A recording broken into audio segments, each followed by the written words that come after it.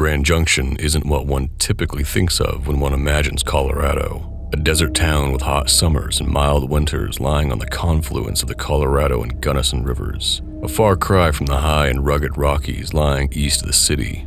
Known as Colorado's wine country because of the climate, it's an otherwise unassuming city. In the early 90s, Grand Junction would be the stage for a series of bombings that would kill 2 and leave residents on edge.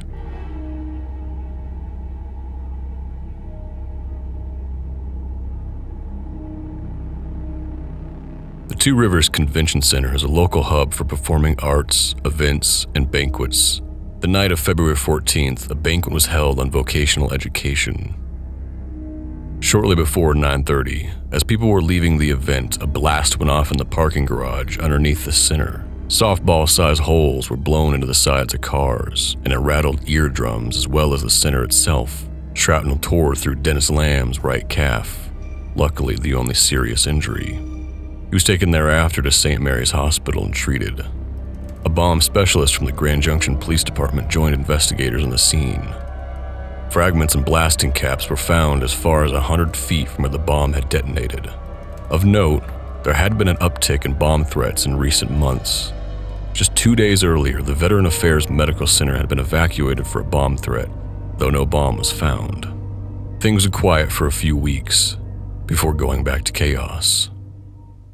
At first, I thought it might have been a gunshot, but a gunshot wouldn't make something jump off like that, said Laura Faulkner, in reference to a clock that had been knocked off her wall.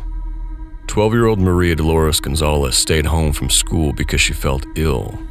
The Gonzalez family packed into their van for a trip to the mall. Her mother Mary let Dolores come along, not wanting her to feel left out. The van wouldn't start. A quick look under the hood revealed the battery wires were unplugged. They fixed the wiring, and as the van began to pull off, a bomb that had been placed inside the left rear wheel blew. Dolores was killed instantly, as the blast had sent shrapnel through her aorta. Her sister, mother, and brother came away uninjured. The lab results from the first bombing had still yet to be returned, so at this point, authorities were unsure if this bombing was related or not. On a mild summer evening, Henry Rubel and his wife Suzanne went to dinner at the Feedlot Restaurant and Lounge. The restaurant sat straight across from the Two Rivers Convention Center. Around 10:30, Henry and Suzanne got into their truck to leave. Suzanne noticed a silver cylinder laying in front of their truck. Henry went out to check on what it was, and as he raised the object to his chest, it detonated. The explosion bowed the top of their truck and stunned onlookers. Henry obviously didn't make it. Suzanne was unharmed, that is, at least physically. Police still didn't know if the bombings were related, but it would certainly have to be a hell of a coincidence. The following morning, ATF agents were flown into Junction. They would aid in the investigation and allow Junction police to handle a backlog of cases. There had still been no forensics back from the 2 earlier bombings. However, police did believe them to be pipe bombs. Warnings were issued in the local papers to notify police of any suspicious items. Residents were increasingly on edge from the seemingly random attacks.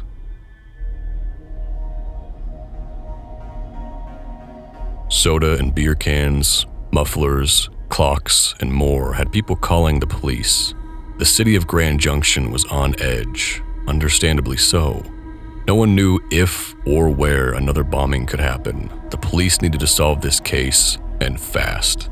At this point, investigators still didn't know if the 3 bombings were connected, or if they were the act of one person or a group. As such, each bombing was being investigated separately. The ATF and the Grand Junction police would spend the entire summer reviewing lab results, following tips, and making a list of suspects. In total, they would have around 30 or so suspects in the attacks. By late fall, police were still unsure if the attacks were related. Looking at what we know, all the bombings happened in the downtown area of Grand Junction, a possible comfort zone. All 3 bombs were pipe bombs, armed with mercury switches. With a careful hand, the perp could deliver the pipe bombs without setting them off. Once the bomb was moved in the right direction, the switch would activate, setting off the blast. All the bombs used caps from a brand known as Coin, a brand not sold in the USA for over 10 years at that point in time. Whoever made the bombs would also have to be good with electronics and mechanics. For some time, investigators went quiet.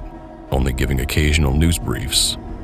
Late December seemed like the investigation may have been getting somewhere. District Attorney Erkenbach requested the formation of a grand jury. Around the same time, the ATF finished up their work in Junction and left.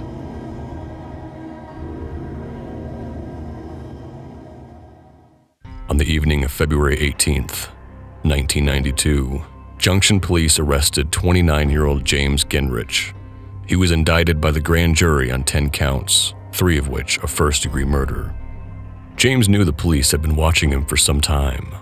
Officers would hang out at the Suehiro Japanese restaurant where he washed dishes, or stake out his apartment on Ute Avenue. James lived alone, and according to those around him, he was quiet and maybe a little slow.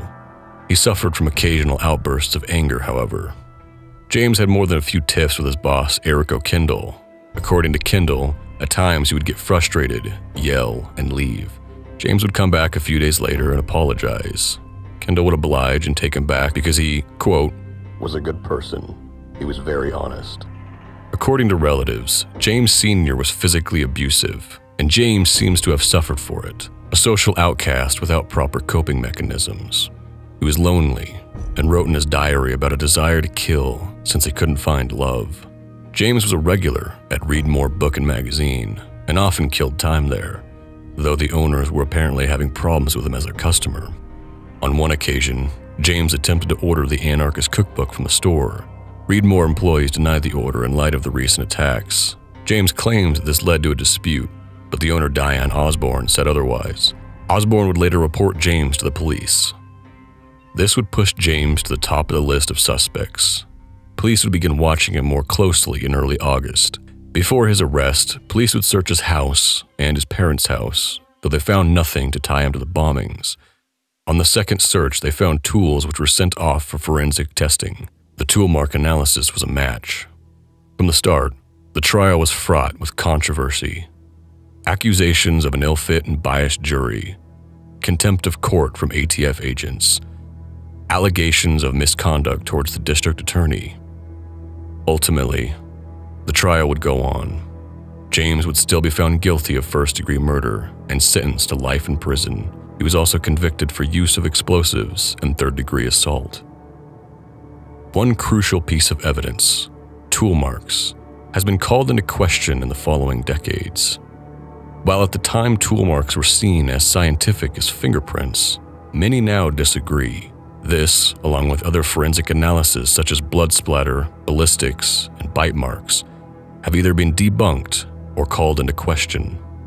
So this begs the question, did James Genrich commit these attacks? While he may seem like a solid suspect due to his behavior, what got him convicted may have been nothing more than pseudoscience. In the nearly 3 decades since, James has appealed his trial multiple times.